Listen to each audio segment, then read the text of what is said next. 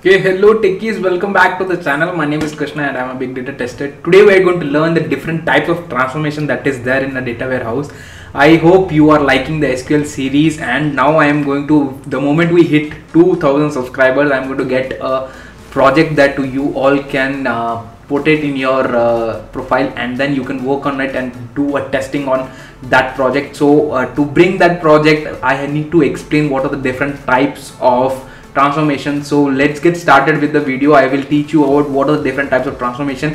Please watch the video very carefully and please hit the like button and please share it with your friends to make it more interesting and to motivate me to make more videos. Okay, let's get started with the video.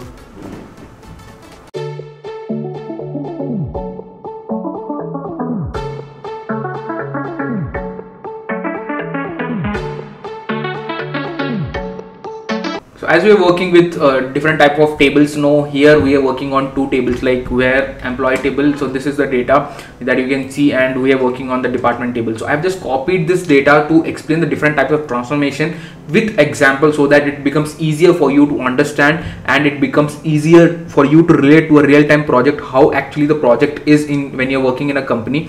So that's why I have taken these two examples, and mostly things will be the same. Obviously the number of tables and the number of transformation and the connections will be a little higher, but the main logic will be the same. So let me go and with pen, let me explain you what are the different types of transformation and how they are related. So here we are with the two tables. Here the department table is there, and here we have the employee table. So let's first discuss on what is the filter transformation. Filter transformation. So now for example, let's just consider the employee table. Now filter transformation, what is filter? So when you are filtering something, you just want something out and all the rest to be eradicated. Now say for example, I just want to create a table where we have the data of only employees who are from department 10.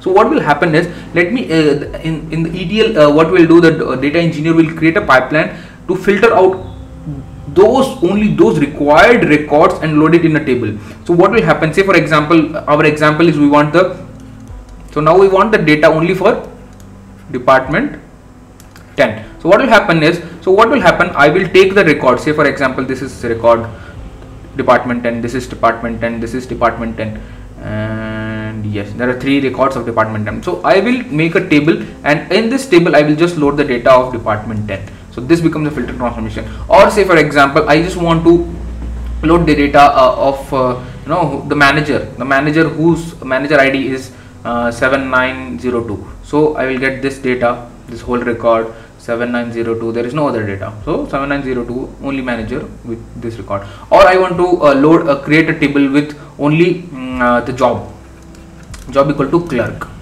So when the job equal to clerk, I'll take this Smith, this record I'll take, and then who is clerk, Adams I'll take, James I'll take, and Miller I'll take, and then load the data into a table.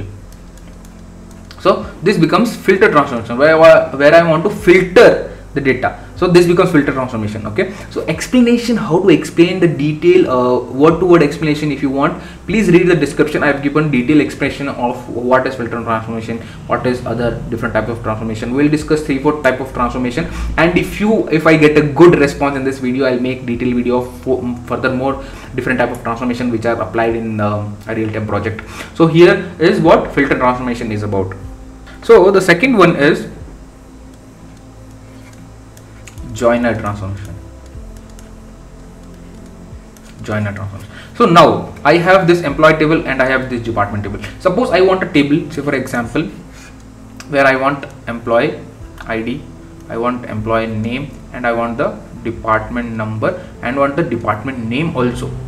So in this scenario, in this table I have department number, but I have the department name in this table. So what will happen, I will join these two tables. I'll join these two tables to get this information.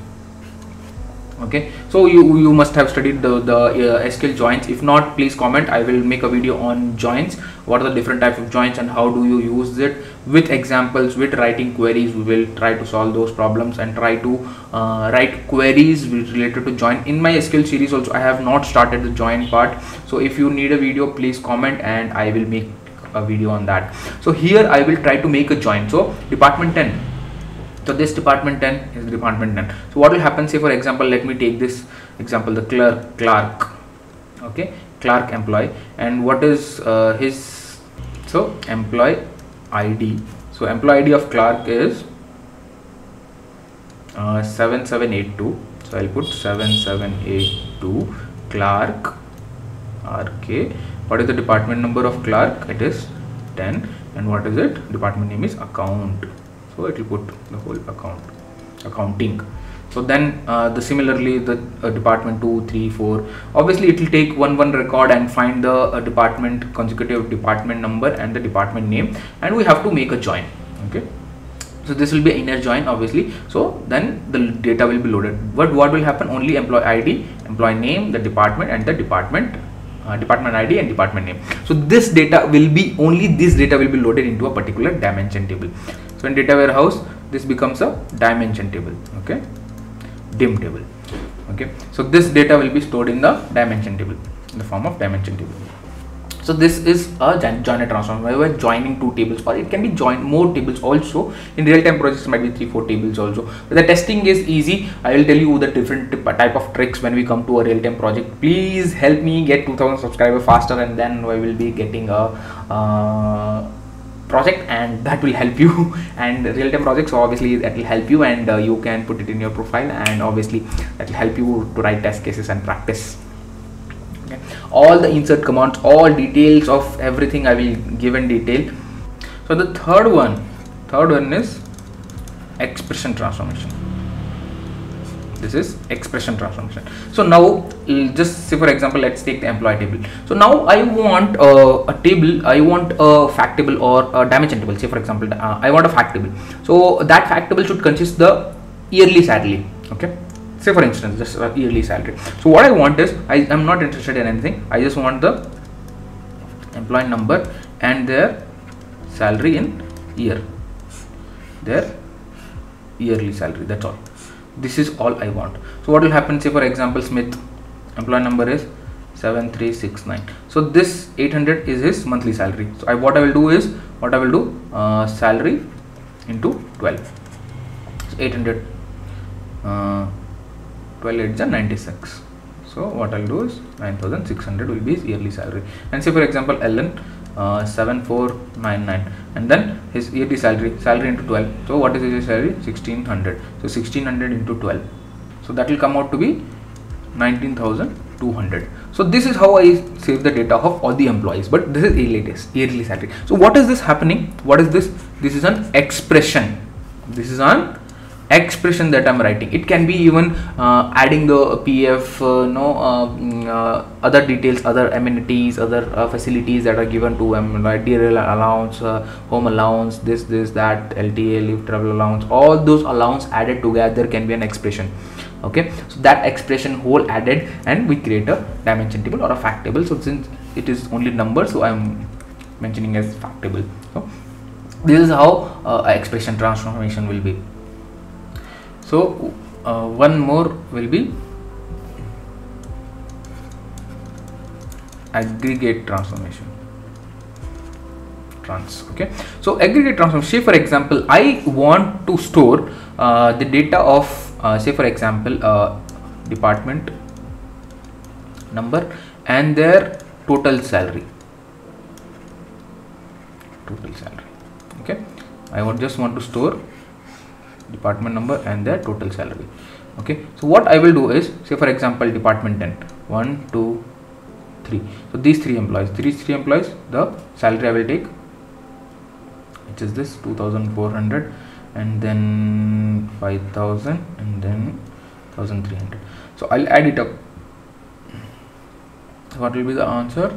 2450 plus 5000 plus 1300.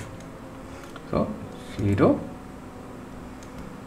5 4 plus 3 7 7 5 6 7 8.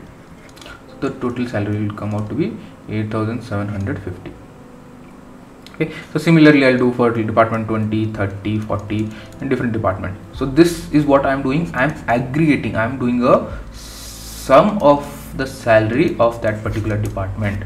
So here I might be using a group by clause, I might be using the sum, which is an aggregate function. So like this, when this is happening, this becomes an aggregate transformation where I'm aggregating the data. Okay, also this might also become a fact table, because we are deriving the data from dimension tables. This becomes a fact table. So something like this will be these are the different type of transformation. I have some more transformations, obviously I will take it up. If you have more doubts, please comment your doubts, and if you are liking this kind of video of where I'm explaining different type of transformation, because this transformation is very important for you to understand the project. If you don't understand this transformation, the project becomes little difficult for you. You'll not be able to analyze the project, you'll not be able to relate the project and the different topics that are discussed in that project. So that's why I'm telling you to please focus on this transformation logic and transformation topic, different types of transformation, and then when you understand the different type of transformation, then you will be able to relate to the project. So I would recommend you to please watch this video carefully, and if not, please re-watch the video, and if you're still not able to understand, please let me know. I will try to explain it in much deeper way and much detailed video. I'll try to make a detailed video of it, and so that it becomes easier for you to understand. I hope this is very interesting. Already I feel I have explained it very nicely. So if still you have doubts, please let me know. I will try to clear your doubt. And if you're liking this video, it takes a lot of effort for me to make video and then record the video, edit the video, and upload the video.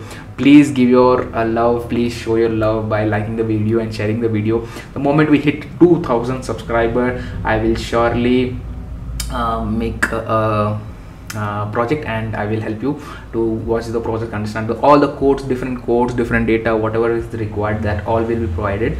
I will surely make sure that is that. And please subscribe to my Hindi channel, and there I'm going to start a boot camp of SQL boot camp. That boot camp will be on Hindi channel. It will specifically be in Hindi and English, a little bit of mixture of that. So if you are interested, please watch this video, watch the videos there, because all the Hindi channel and the English channel is totally different. There is no connection. Like Hindi channel is totally different and the English channel is totally different, although the SQL series, all the SQLs might be the same, but obviously the different videos that are coming every week are totally different. They are not the same. Like the same video is in English and the same video is in Hindi. It is totally different. Even if you understand Hindi, please watch that video. I have made it more entertaining for you to understand. With that entertainment, we are learning a lot. So please subscribe to that channel also. Please subscribe to this channel, and share this video with everybody.